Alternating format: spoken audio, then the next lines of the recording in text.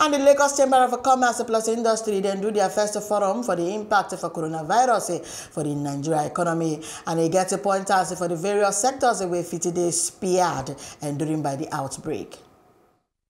There were three major focused areas during the forum by the Lagos Chamber of Commerce and Industry in collaboration with KPMG, which bordered around the impact of coronavirus on the health, social and economic sector. The special guest spoke on the country's readiness and possibilities to quarantine when the need arises. The key question here, which you and I know the answer to, is can our health system handle this, especially since some of these cases will need isolation? Do we have the ICU capacity, intensive care unit now, to handle the severe cases that will need intubation and what have we? However, the question is, if we have a second case, and a third case, and a fourth case, and a fifth case, how do we handle that? Well, I say this carefully. The probability is not tilting in our favor. Prior to now, the center had been in Southeast Asia and China, but now it's in Europe. We know the number of Nigerians in Europe.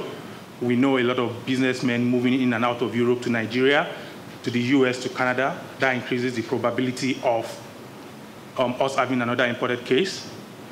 A lot of Nigerians in diaspora see Africa, Nigeria as a shelter of some sort. If you think you are exposed, consider self-isolation. If you do not feel you can self-isolate effectively, you might want to report yourself to the NCDC center, where facilities have been provided for managing people who have symptoms. So we can use some of those approaches.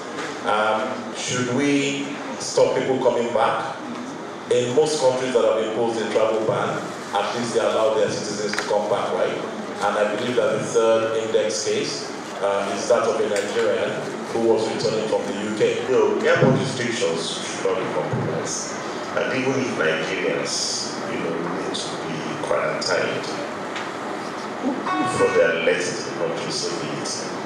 Otherwise, you pay bigger price if they don't do it. So we saw when the first index case came into Nigeria, the government was able to identify the company that the individual worked for, and that company took immediate proactive measures to protect not just their staff, but to also quarantine the people that had come into contact with the index case. I think that company should be commended for acting very proactively. They also contributed to saving Nigeria from an outbreak of this pandemic. For Plus TV Africa, Omohai Iseme.